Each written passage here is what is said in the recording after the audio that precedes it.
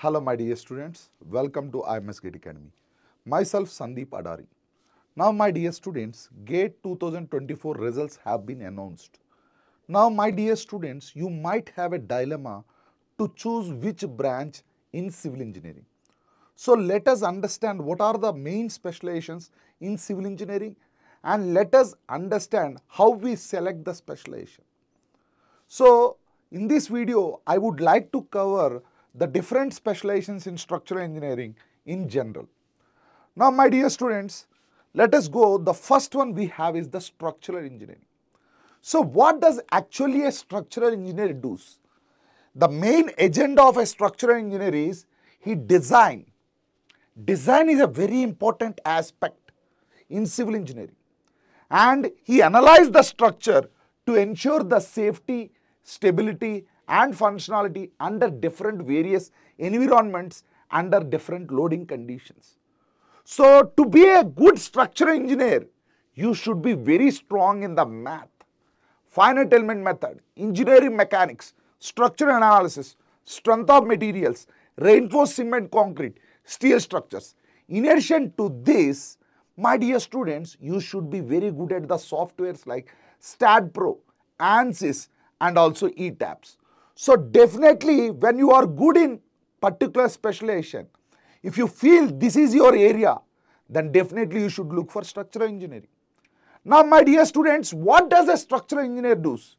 Okay, now here the role of a structural engineer comes into picture in the bridge design, in the site inspection to provide a proper foundation based on the bearing capacity of the soil, or any home improvements, or if you see foundation development, and if you see vehicle and airplane design. Now my dear students, when I come to aerospace engineering, if you see a company like GE Aviation, definitely finite element method with the structural engineering will place a very important role in the aerospace engineering. And a skyscraper design. If you talk about multi-story buildings like Burj Khalifa, or nowadays in every developing countries, people are going with multi-story buildings. So structural engineer plays a very important role. Now, my dear students, let me tell you one important thing. Whenever you are choosing a specialization, please understand your basics, in which area you are more interested, and understand your strength. What is your level of study in the engineering mechanics, strength of materials, fluid, finite element method. Definitely if you are strong in these areas, then definitely you should look for a structural engineer. Now coming to the next, construction engineering and management. What you do in construction engineering and management? Now my dear students, if I talk about construction engineering and management, definitely an engineering degree with management will add value addition.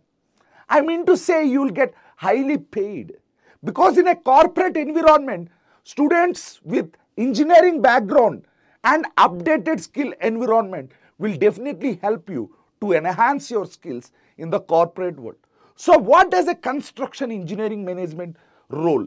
Suppose in construction engineering, you will talk about the management. How do you do the planning? How do you do the design? How do you maintain it?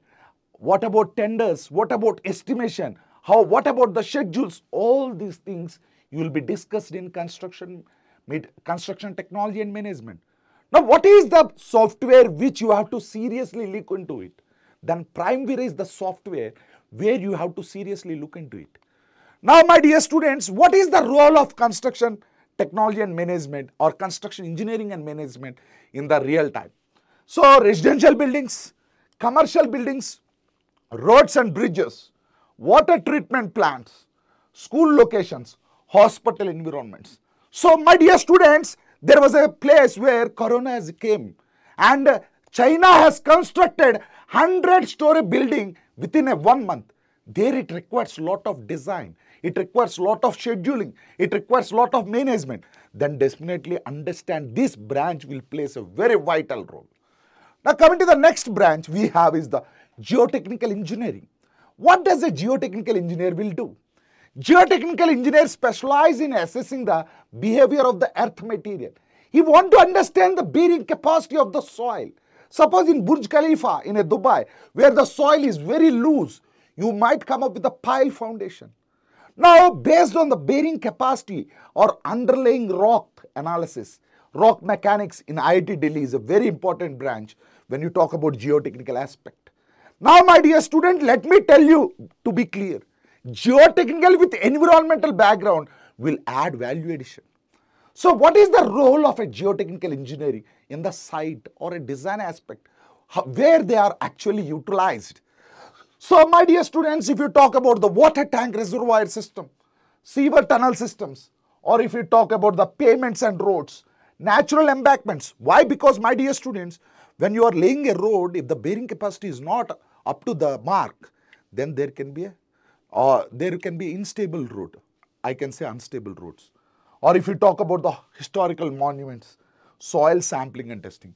For any construction, soil sampling and testing is very important.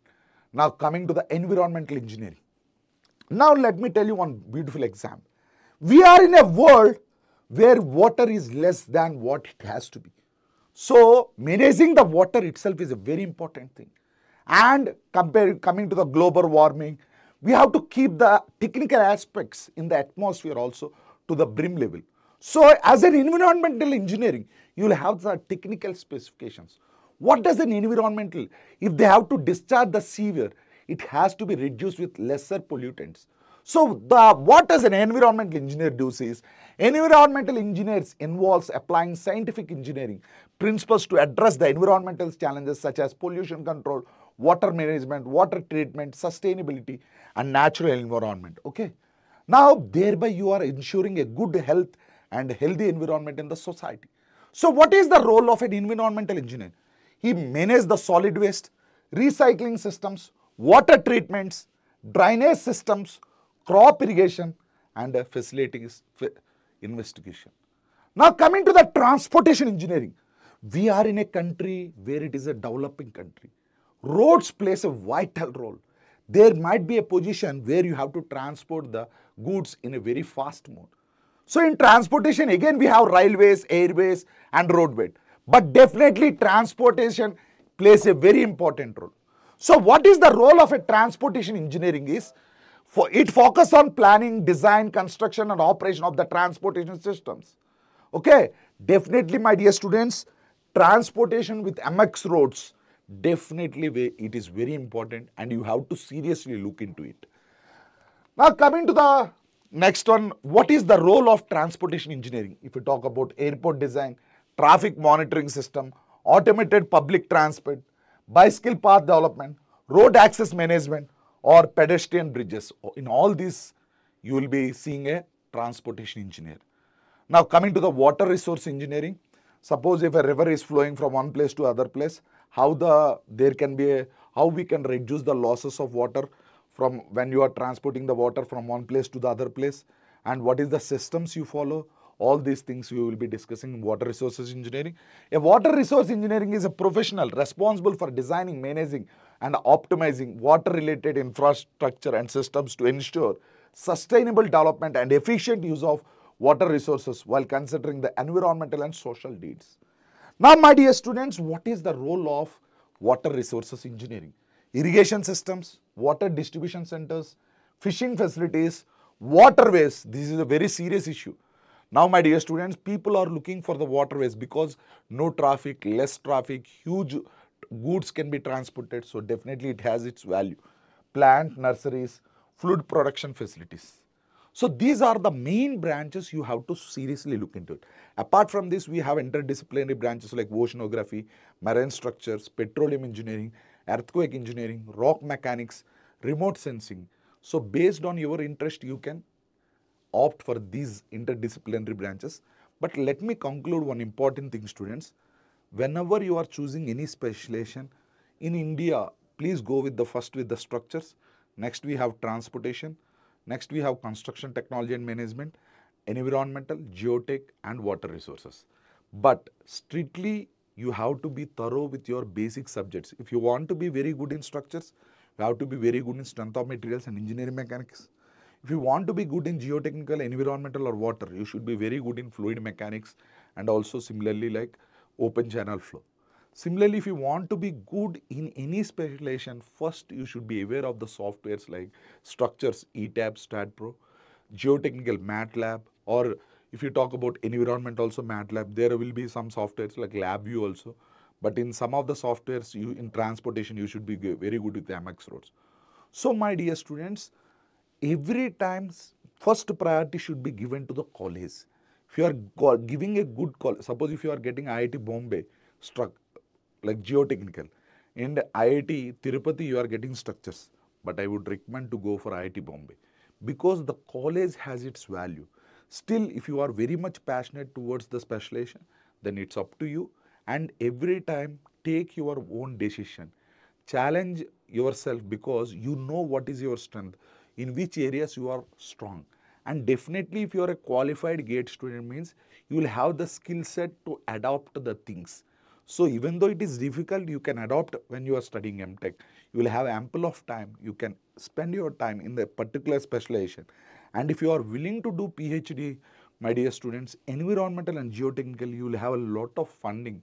If you want to plan PhD after MTech in India, you can go abroad for the PhD programs also. So because environmental and geotechnical engineering, abroad we have a lot of funding, but in structures we have less funding in the abroad if you want to do PhD. So people who want to do PhD abroad after completing their MTech, then definitely you have to go for environmental or geotech, or I can say transportation. So in this video, I hope you will get an idea on what are the specializations you have to choose, and every time you should give priority to the college if it is the best college. Now what we do at IMS GATE Academy, my dear students, we at IMS GATE Academy offers 800 plus hours of GATE coaching. You can say we are providing online, offline, and also self-recorded sessions. Now, my dear students, we also give you theory book, exercise book. Apart from this, we are also providing GATE question booklet with 34 plus years previous year GATE solutions. It covers key pointers, alternative solutions, and QR code for difficult level questions where the video solutions will be available. Apart from this, we are providing doubt solving portal and mentorship sessions where the entire guidance for the entire year will be provided, and we identify the strength and weakness where the weakness can be converted into strength. Apart from this, we are also providing 130 plus which covers chapter test, subject level test, advanced level test, multiple subject test, and we also provide on-the mock test which will be a replica of the GATE environment. I hope this video will create you to identify what is the specialization required for you. Thank you and all the best.